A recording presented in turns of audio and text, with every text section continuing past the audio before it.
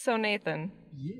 good morning. Good morning. We are about to drive 13 hours from Los Angeles, California to Idaho Falls. Why are we doing that? To see one thing move in front of another thing. Awesome.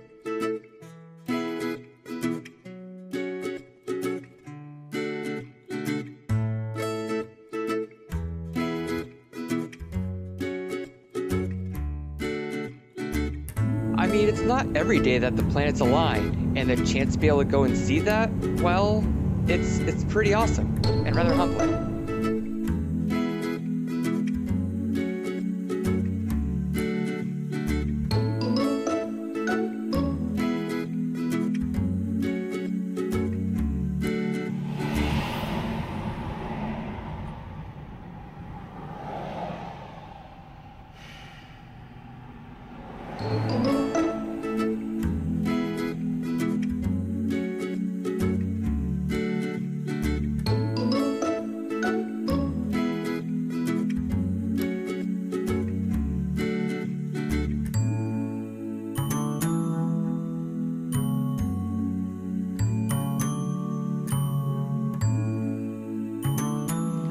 So is this it? I think this is it.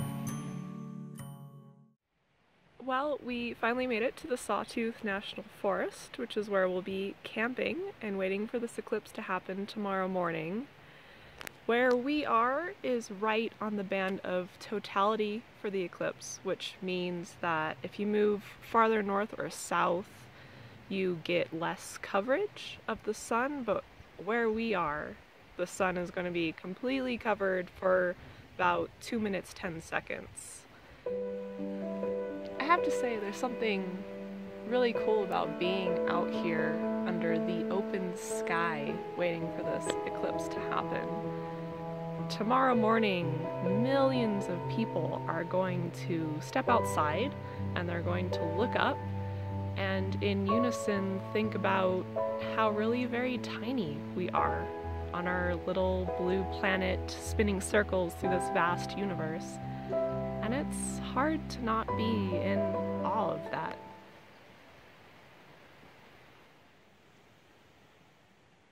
So for photographing this eclipse, you typically want special filters for your camera, but Dr. Williams over here has jerry-rigged this beautiful piece of engineering. He has taken a pair of eclipse viewing glasses and is going to attach them to the end of his camera for safe photography. It's suboptimal, but at least for my camera in particular, it has worked in the past. This is a NASA engineer, ladies and gentlemen. This is being cheap.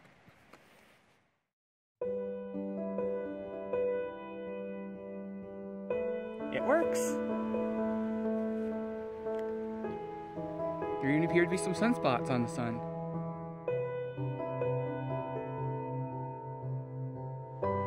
So the eclipse starts around 10, which is now.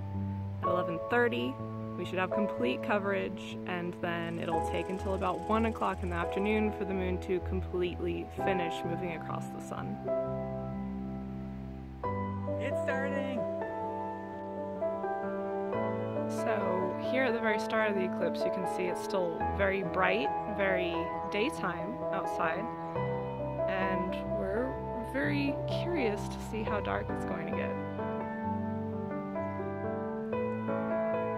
So this is just a pinhole projector. I poked a pinhole in this box, and essentially the sun's rays from the top of the sun are going in here and projecting down. The sun's rays from the bottom of the sun are going through the hole and projecting up. So it's just an inverted image of the sun. If you hold a white sheet of paper, you can see a projection of what the sun looks like. So similar to the pinhole projector that you can make with a box, if you look at leaves on a tree, you can also see the same sort of effect if there's just very small gaps that the sun could pass through. So normally you just see, well, there's a patch of bright light, but during a partial eclipse, it's the same pinhole projector sort of thing, and you end up getting a crescent, like we're seeing here. As it gets darker, it's getting noticeably colder, and the bugs are coming back out. Light levels are definitely dropping. It's getting a lot dimmer. Except it's like almost noon. We're down to just a sliver. Should be any minute now.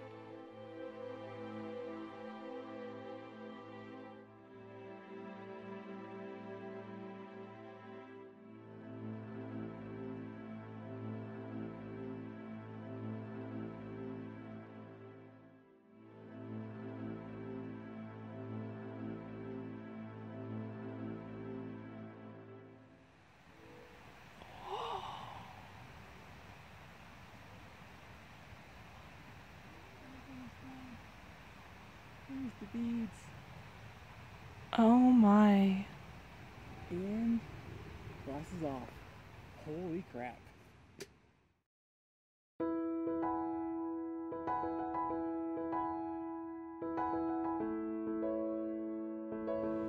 Well, it happens. Pan up, pan up, pan up. Wow. It is nighttime right now. This is amazing.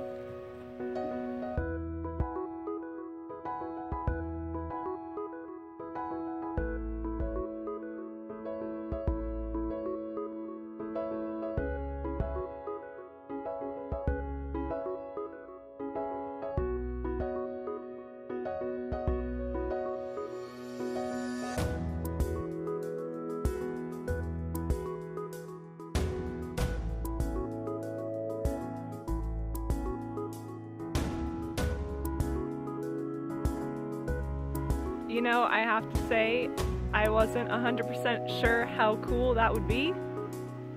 That was really cool. Freaking awesome. Hey Nathan, how awesome was it? That was totality awesome.